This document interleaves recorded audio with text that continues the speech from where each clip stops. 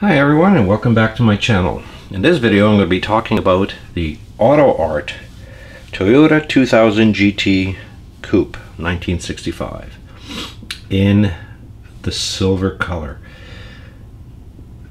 So if you're new to this channel, this is my first 1/18th that I'll be showcasing, and I'll be doing a lot more of them, but for now this is the first model I want to do because this is one of my most favorite cars in the world. So why don't we just get through the intro and we'll see the car in all its glory.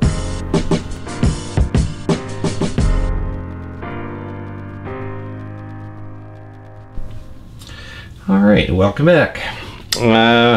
I would like to know if you guys like the intro or not. How do you like it? It's cheap, quick, and easy, but I've been using it for a while. I kind of like it. It's nice and quick and simple, but if you'd like to see maybe another intro, please let me know. Now in front of you sits the AutoArt Toyota 2000 GT Coupe. I would equate this as one of the most gorgeous, sexy cars that has ever been made. Just the sheer lines alone, you know, the nice hips on the front of and just the sheer lines, and then the scoop at the back, and the hips at the rear. Oh, it evokes what the Jaguars E Type, D Type of that generation, and of course the Ferrari, you know, 250 GTOs. You know, the swept back look just looks like it's speed. Now, of course, this car was a limited production front engine rear drive 2-seat that was done in collaboration with Yamaha. At the the Tokyo Motor Show in 1965 was when it made its first appearance, and then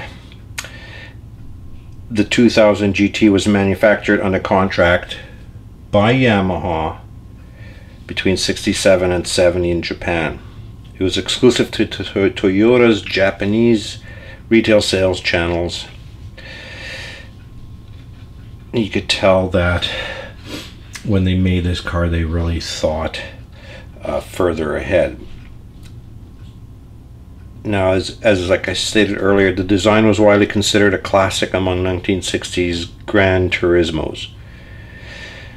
The bodywork was inspired by E-Type Jaguars. Its smooth flowing bodywork was executed in aluminum, featured pop-up headlights and large plexiglass covered driving lamps in the front, as you could see.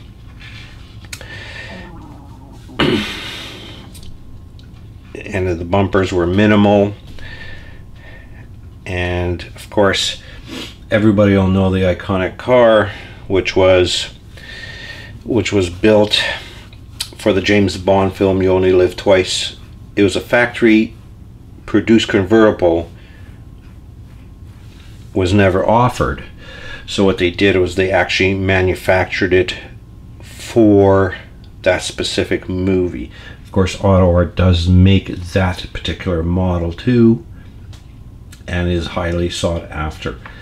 I chose this color specifically because it shows off the lines. The white one is, of course, beautiful. The red, they do make them in several different colors, but I think the silver just brings out the beauty in the vehicle itself. So why don't we get to the model itself and the features that it does.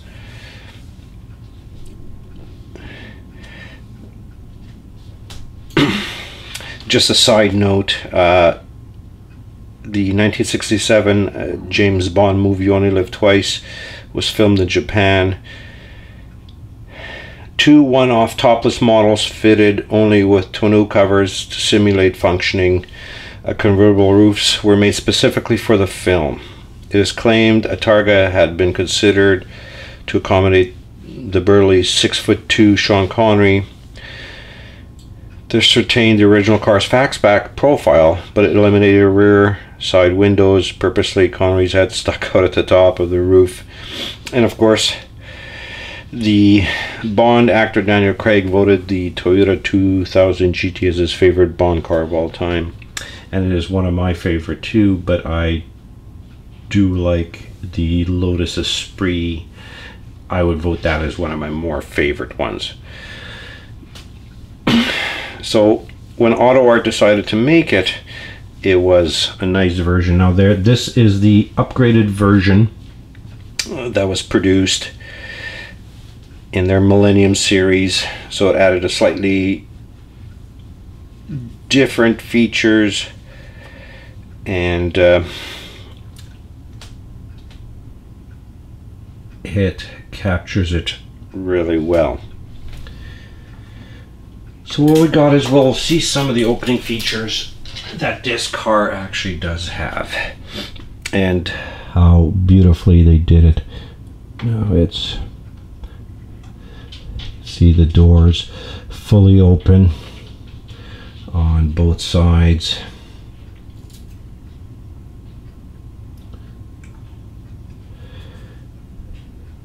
It's very delicate. Now I found in my example that the hatch doesn't stay up, but today it's deciding it wants to cooperate, which is a yay. And that they did. Nice engine work, but the really nice thing about it is at the bottom you have these 2 little panels that also open up on nice piano hinges to show a little bit of level of detail, and that is on both sides. They are a tight fit, so I do recommend you using a type of tool to open it. And of course this one doesn't want to open for me, but I think if you, there we go. And that is the nice opening features on the car. And they do a beautiful level of detail on the doors themselves. I'll try to bring it up a little bit closer so we could see the level of excuse me, nice detail. They give you a nice, door handles, armrest. Of course it'd be nicer if it was a little bit different color, but of course this is a right-hand drive, which would be the Japanese model. So you could see, again, the back doesn't like to stay up fully all the time, so I don't want to force it too much, but you can see the nice level of detail that they did in the front. Of course the simulated wood steering wheel, of course the gauge cluster and gauge pack, and the steering I'm sorry, the gear shift. See if we can get it to see a little bit in the back, how you could see nice beautiful work, a nice flocked carpeting in the back. So they did put a beautiful level of detail into it. You could see a little bit more of the dash detail on this side, as much as you can. They give you, nice photo etched seat belts.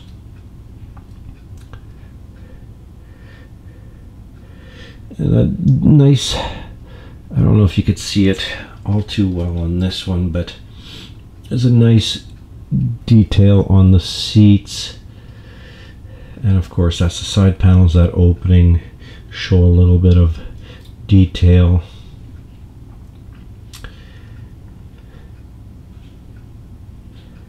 You know, here again is the nice spotlights in the beautiful lamps behind them, and the plexiglass at the front. Little bumperettes. There's not too much as in detail in here. It's kind of just a big black box, but they do give you that opening panel. But I will close them up because there's really no point in having them open. And I'll close up the doors. I think that's as much interior as we really need to see, along with the back. But what they did is some beautiful detail with the hood and the engine itself. They give you a nice hinge detail in the front. Let's see if I could show you here where the hood is attached, and then it breaks in here, instead of having that just separate little add-on pieces and then putting in dog leg hinges to open up the hood. They actually took the time and effort and put in beautifully hinged beautifully hinged pieces in the front here to hold up the hood, along with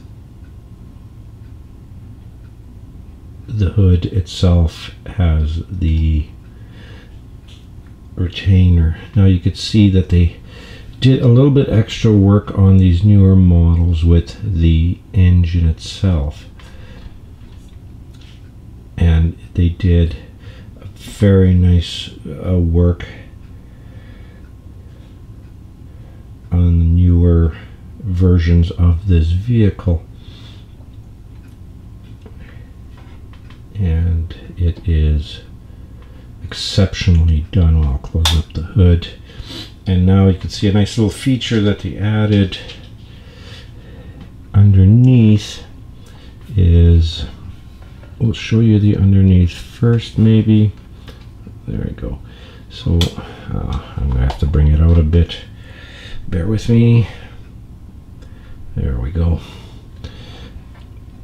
They added a nice little details underneath, you know, with the separate suspension pieces, separate exhaust, kind of put in there, very nice chrome tips. Of course, the engine you could see, and the suspension. Of course, the tires and rims themselves are just incredibly. But a nice little trick that they added in the front is a little, let's see here, little button. It's not too obtrusive, so it's not too bad, but you flip that button in and out, and it raises the front lights, and it gives it, you know, a nice little look to the car itself. And I, you know, really appreciate that level of detail that they've added to the vehicle itself. Now you could see the full view with the lights up. Of course, with them down, you know, it gives it a beautifully sporty look, and the switch is quite durable, so they will keep the lights up, which is very nice.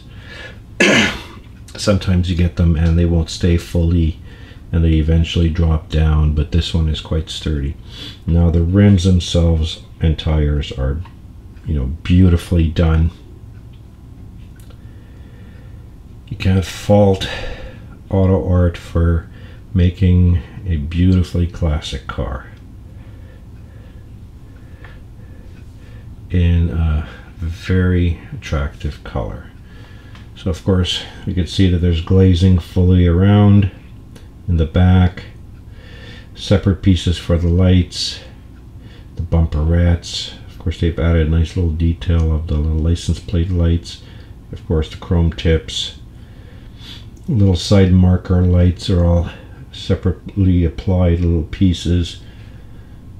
along with the very fine, delicate trim that's been put around.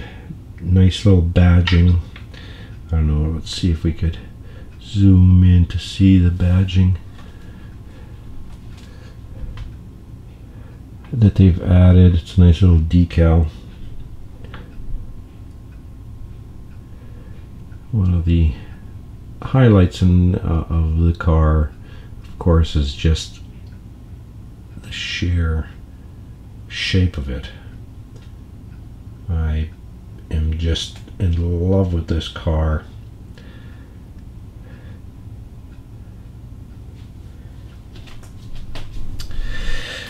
But that's it for this video. I hope you enjoyed it. I hope I showed the car in its glory and described it as well as I could. I do highly recommend this one if you can get it in any of the colors that it comes in. And if you're lucky enough to already have one, then you'll know what I mean. If you're looking for the James Bond version, they go at a high price now on a secondary market. But again, if you like this video and you'd like to see more of these types of videos, especially the 1/18th, please let me know in the comments and like and subscribe, and I will see you in the next video. Thank you.